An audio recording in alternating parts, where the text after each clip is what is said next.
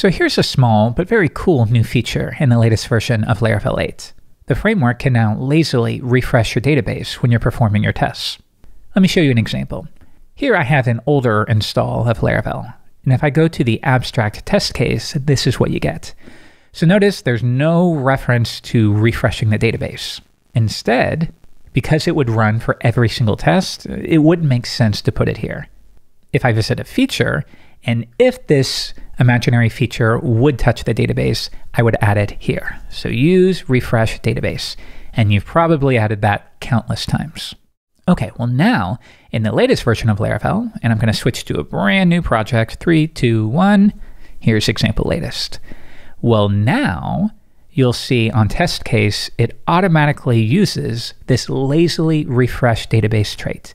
And again, it does what it says on the tin. It will only refresh the database if you touch the database, hence the word lazy.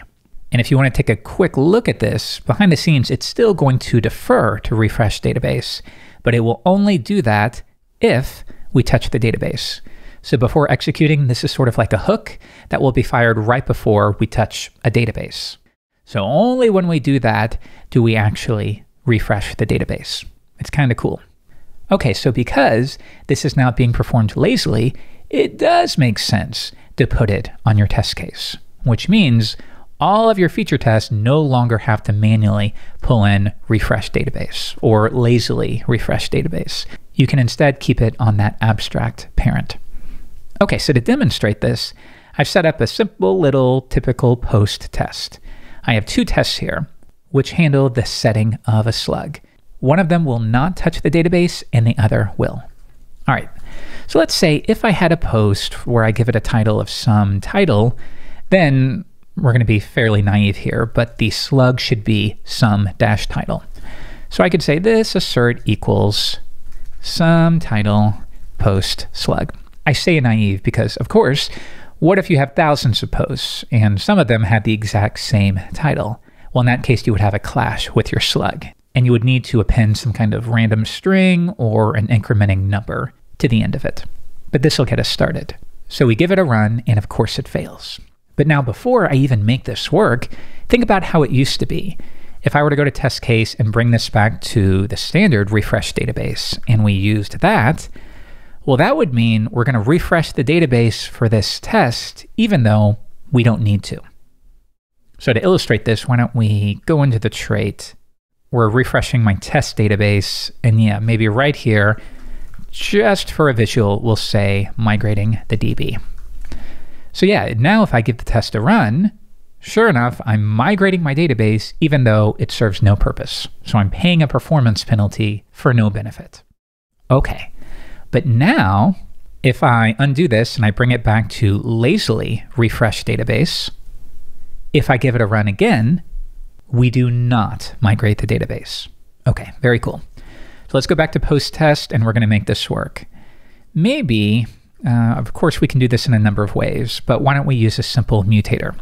So maybe when you set the title, well, yes, we need to set the attributes. So title is title. But then maybe we'll also set the slug. And again, this is going to be fairly naive to start. String, slug, title, and this should get us going. So if I give it a run, it passes and we did not touch the database. Cool. So let's go back to my post test and we'll do another one. It ensures that the slug is always unique. So yeah, what if I have multiple posts with the exact same title? Well, right now our logic would create the exact same slug, which is not allowed. That column needs to be unique. So what if I said here, how about post factory create, and I'm going to hard code the title, the sum title. So this is our given. Given we already have a post in the database with this title, and presumably with this slug, well, if we want to be redundant, I could have an assertion here, and that's going to, once we store that in a variable, that's going to pass. We already know that. But yeah, if we were to do it again, like this, well, now we would expect something else. So some people will create a random string. Some people will append a timestamp, or some will simply increment an ID. So maybe if we already have 1, we'll start at 2. And then if you create another one, it would go to 3. That's fairly common too. So how about our test does something like this, just to prove that we increment it each time we add a new post. Okay, we give this a run, and now, of course, it does fail. We expected that, but I want to point your attention right here. We touched the database, so only on that condition did we migrate it. Okay, now let's make a pass. Right now we get an integrity constraint because we're trying to set the slug equal to something that already exists in the database. Okay, how do we want to do this? If we keep this in line, our first step might be something like, well, generate a slug and then look in the database to see if there's a post that already has that slug. So we might say, while we can find a post that has this slug, and we'll say if that exists, well, then we need to change the slug. So for example, maybe we would do it again, but this time we will append a dash and then maybe some kind of incrementing index. Okay. And maybe we'll start at 2 there. And of course, increment. Okay, so I think that should probably do the trick. It's kind of quick and dirty, but let's go over this. When you set the title, we're also going to set the slug because the slug is based on the title. So we try to slugify it, and then we look in the post table and we check, is there some kind of post that already has that slug? If one exists, then we need to change the slug. And we're going to allow for that by using an incrementing index. So let's change it now to something like some title -2, and then it's going to run again. Could we find a post with that slug? If so, then it's going to be this, then this. And only until we can't find a post do we continue forward where we set the slug. Okay, so if I give our test a run, it does pass. Okay, so I think if I run everything, that should do the trick.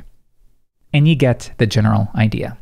So now at this point, you might want to add some kind of make slug. And that would allow you to do something like this. This make slug, where you take all of that and you put it in here. For the title, it might be useful to pass that in as a param, but I'll just grab that off of the object. And we get something like this. And let's see. Oh yeah, we do want to return a string. So we'll return slug. All right. Yeah, that passes. Anyways, we're getting beside the point of the video. The main thing to understand is all new installs of Laravel will include this LazilyRefreshDatabase trait on your parent test case, which means you no longer have to manually add refresh database to every single feature test you create. Now, if you're not creating a fresh Laravel project, of course, you still will have access to this trait. You can just add it manually to your parent class, and then visit all your feature tests and be sure to remove any lingering refresh database traits that you imported there. You don't need to do it, so remove it from each feature test and let it live on the parent.